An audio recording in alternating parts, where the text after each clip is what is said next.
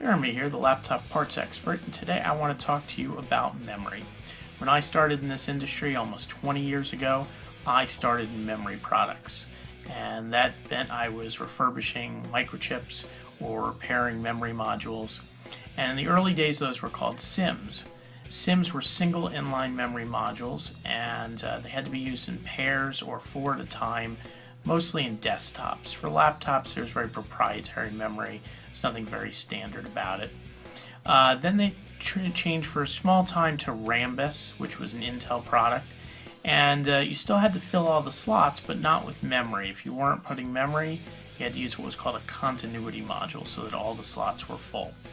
When the market changed to DIMMs, dual inline memory modules, this myth lived on that you still had to use them in pairs, or you had to use a certain number or same size together, and that really isn't true.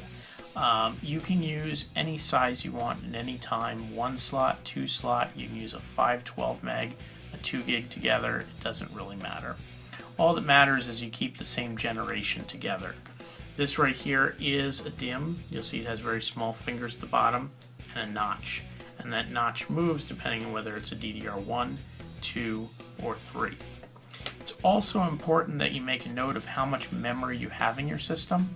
If you have 1 gig now and you want to upgrade to 2 gig, that's fine, you can add another gig, but if you have both slots populated and there's 512 per slot, you're going to have to replace both slots with 1 gig each to get to the 2 gig, or you'll have to use one and only get to 1.5 gig.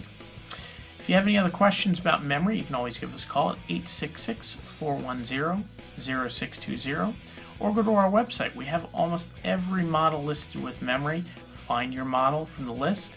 At the bottom of the page for your model, we'll have some memory listed. Thanks for watching.